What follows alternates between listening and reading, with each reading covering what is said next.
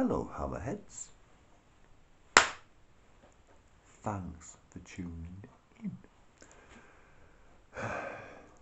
Well, sorry, I'm just, oh God, I'm sick of getting things stuck in my bloody teeth.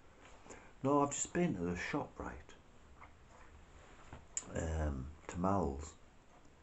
Went for like 12 cans of beer, and while I was there, I found some packets of Chewits, fruit salad ones and strawberry ones. So I just bought a load of them. When my sweet cupboard is getting really low, running very low, very dry. Just have to stock up. And Mal's,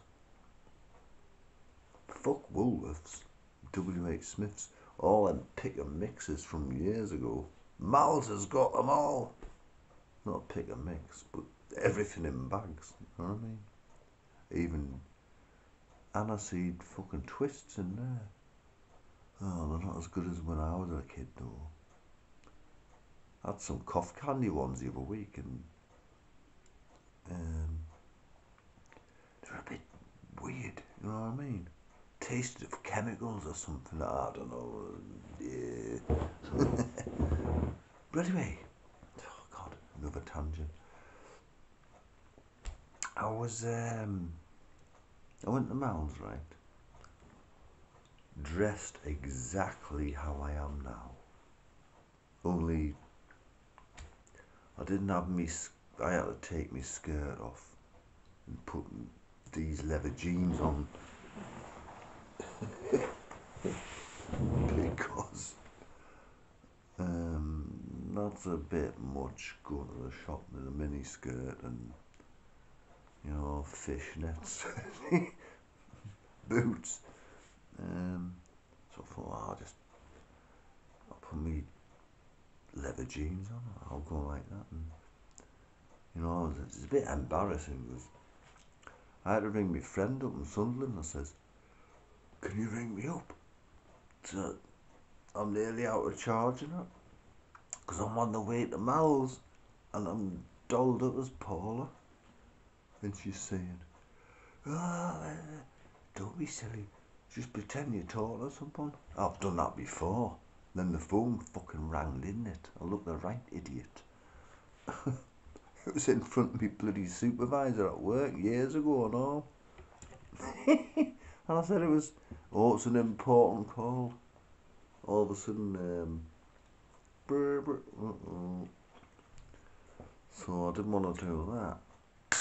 But anyway, get this. Just my luck. It could only happen to moi. I'm telling you. I gets all the way there, right? Plonks me beer on the counter and me sweets. "Hiya mate, are you alright now?" And I thought, shit, different pants on and all that. Debit card. Lack of one more like. I said to him, "Oh, can you keep that bag there?" It was embarrassing. There's a load of bloody Ukrainians in front of me and all looking. Ooh, what's he gone? What's he leaving without his bag of shopping for?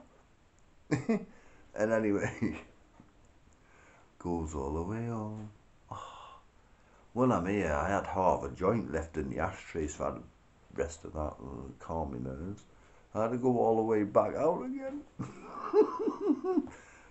Dolled up to the nines and that. God almighty.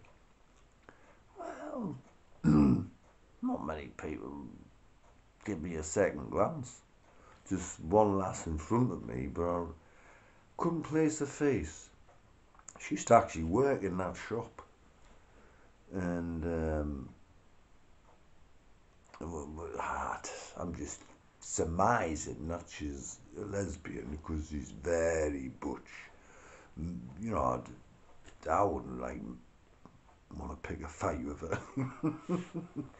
And it's just me guessing, you know what I mean? It could be wrong, could be wrong. She might be a complete dom with this little sissy in the basement, all chained up.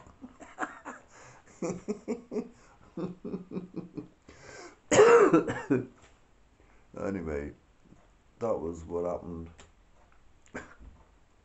Can't believe it.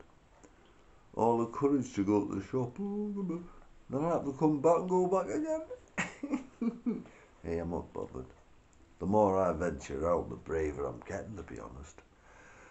Somebody said to me in a chat room the other night, actually, and it was a very good point, actually. It was,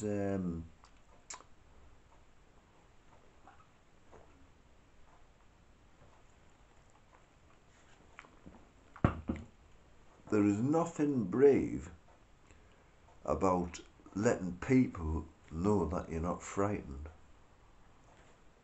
Bear that in mind. That's the sort of a quote I would have come out with, really, isn't it? I'll see you.